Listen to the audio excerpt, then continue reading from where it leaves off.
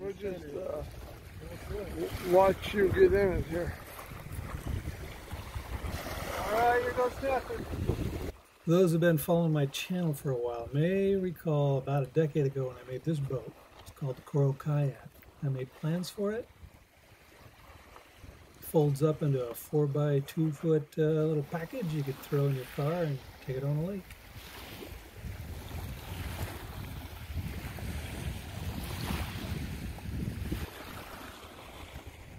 I was interested in making something with pointy front end, back end, kind of like the Oru kayak or the tuk-tuk. Now those two guys, they were long. Koru kayak uses 5mm custom-made fluted plastic. The tuk-tuk, a harder plastic. You know, one sheet tie wrapped together. Unbelievable. Yeah, especially, you know, waves like this. I wasn't expecting to get out. And these little guys, what are the swells about?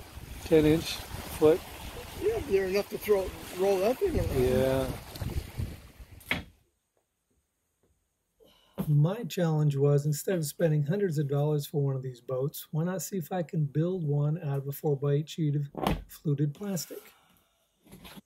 Now, in the past, I'd go to my plastic supply place and get some Coroplast.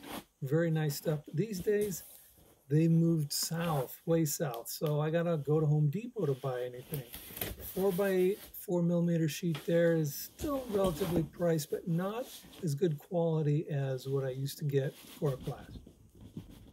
Well, this little guy proved to be kind of fun, but I wanted to make some improvements, so I went on to the second generation.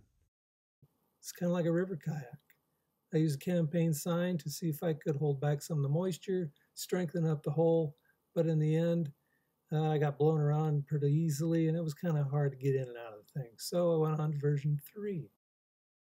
Version 3 was 2 inches lower in height to keep it from getting blown around. And I also made this wooden 1x2 frame that just a rectangle, sits inside the cockpit, and really strengthens things up. Show those waves. Know how crazy I am right now.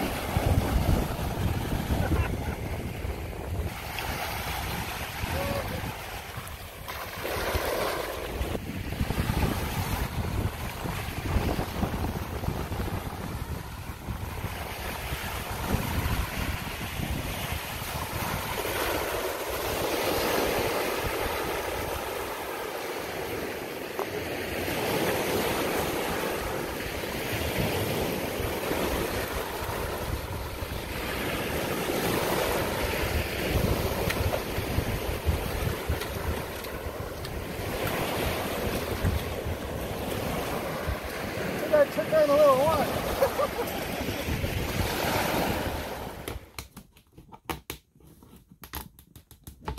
Thought about this a lot, of how I could support these sidewalls from caving in. So I'm just giving these a try. Again, experimentation, simple.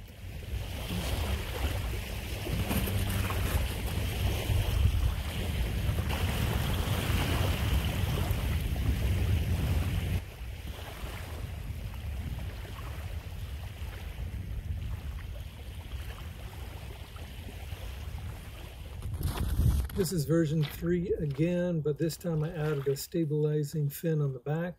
I'm going to give that a try. Still kind of hard getting in this thing. Notice some water getting in. And it was difficult getting my feet in the dang thing. I'm already wet. Shit. I added a little aluminum hook to the one side of my oar so I could reach out and deploy my little fin. The new stabilizer fin was so long that when you paddled, the boat would lean in toward the side you're paddling. It was kind of difficult to get used to, but in the end it worked. Kept me pretty straight. Yeah, I decided right afterward I was going to make version 4. This time a little wider, and make the cockpit a little longer too, so I wouldn't have difficulty getting in and out of the boat. there is our basic hull.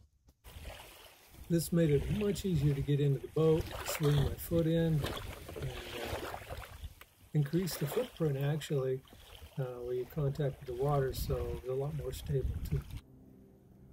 Have the platform there, gets me up off the floor so my butt doesn't get wet. And this board here,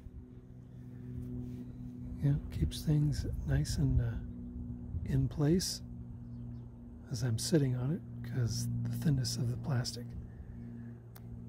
will make this just want to pop up. Actually, the biggest improvement for this version was the rear bulkhead. Notice how I'm putting a lot of pressure on the side rails. All that weight is being transferred down to the bottom of the boat now, keeping the sides from collapsing.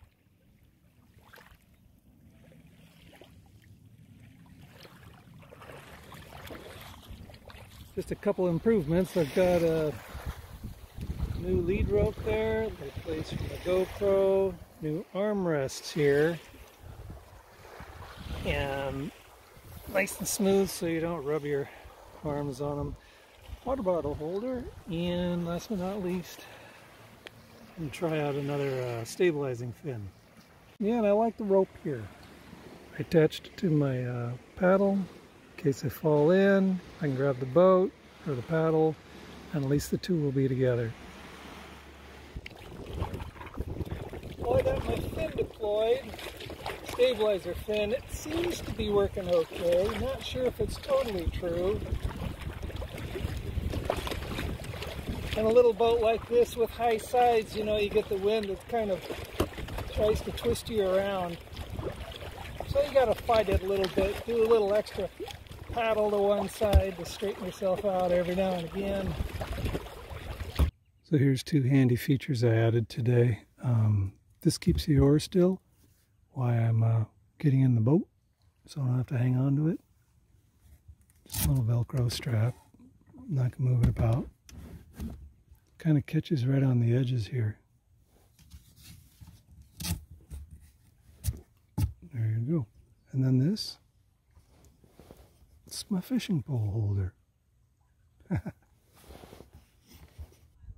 So I launched the boat here, and but when I got in the water, my butt immediately started getting wet.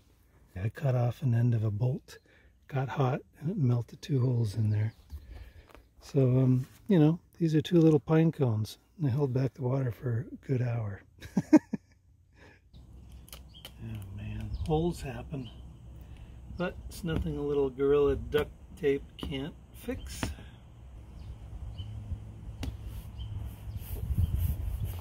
I'm going to put some even on the inside here. Why not? Well, let's tear the kayak down. What I wanted to show you is this bulkhead. I decided to go with plywood instead of coroplast, just because it's a lot more sturdier. This is 3/8 inch, I believe. Yeah, AC notched. Those 3 little zip ties attach it to this guy here.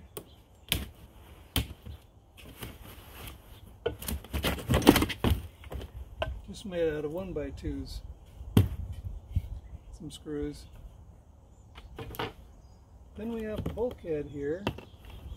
Your weight sits a little further back, so there's more pressure that's putting on these sides here. I've got a nail too that I shoved here, and that keeps the little flap under here going back and forth. Anyway, this is the little bulkhead basically.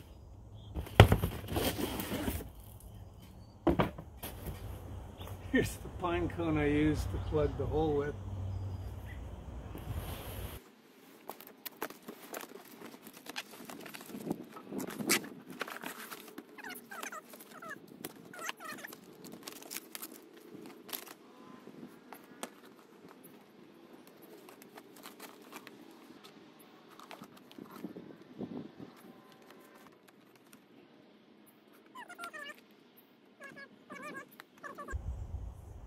And then basically you have a bunch of zip ties that you're going to throw away, or you can get the releasable zip ties, which is what I've done in the past. There it is. It's about 11 pounds. Yeah, not too big. Can easily fit in any car. It's a boat. It's a way to get out on the water. Anyway, thanks for watching, everybody. Have a good day. Bye-bye.